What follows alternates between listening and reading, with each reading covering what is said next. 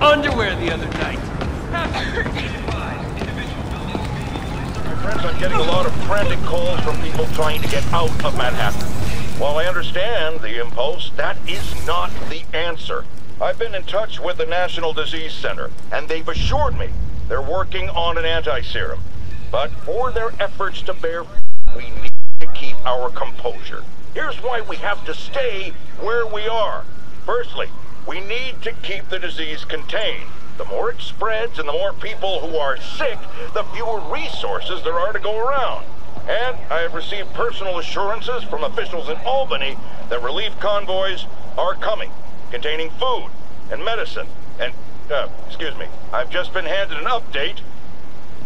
Oh, you have got to be kidding me. It seems the relief convoys I just mentioned are being attacked by escaped inmates from Rikers Island Prison. Spider-Man, this is on you! You were there in the most charitable reading of the situation! You failed to stop the breakout! Savvy listeners don't need me to tell you that the demon's cult, gang, terrorist organization, all the above apply, is out of control. We have a survivor of one of their brazen attacks on the line. Go ahead. I was home, in my building, when we got word there were demons on the roof planting bombs. We had to evacuate, but we also heard there were snipers waiting to pick us off if we tried to leave.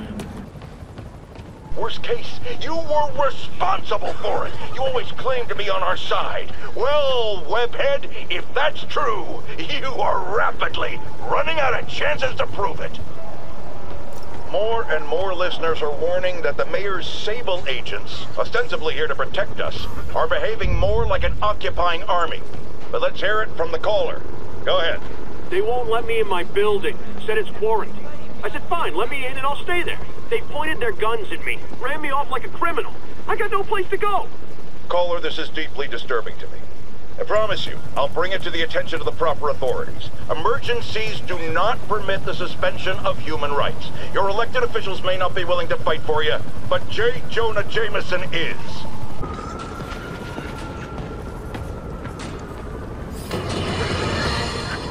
Folks, I know you're scared.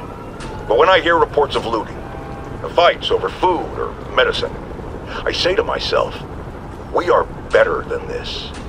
You are better than this. I've known you my whole life.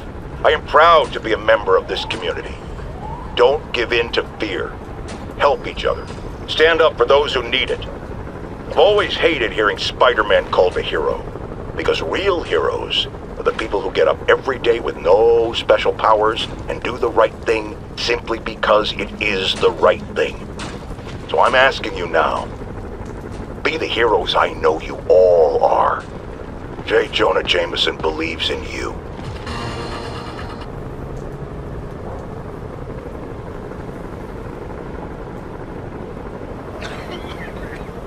Whew. Anyone else need a breather?